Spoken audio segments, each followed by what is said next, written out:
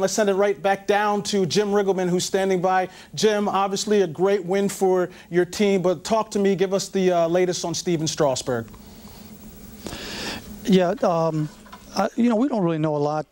He had a little discomfort there, and you know, we're just really playing it safe and being precautionary. But he, you know, was adamant that he wanted to stay in the game and all that stuff. But we'll get a picture taken tomorrow, MRI, whatever the case is, and we'll know more at that point. But you know, we're obviously hoping for good news.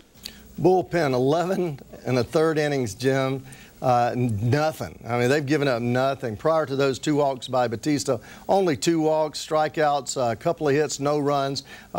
You've put this thing together, built it from the onset. You've got to feel great about what's going on out there.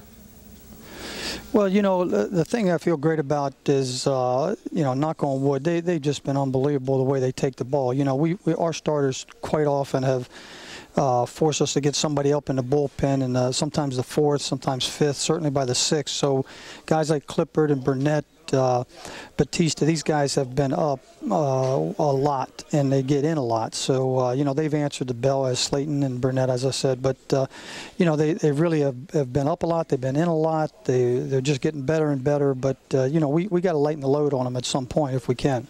Jim, 22 hits for your club in this series, 10 last night, 12 more again tonight.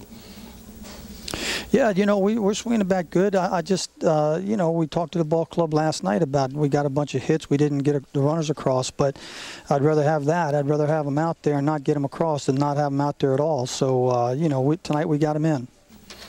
All right, thanks, Jim. Thanks for your time, and congratulations on a big win at Citizens Bank Park. Okay, thank you.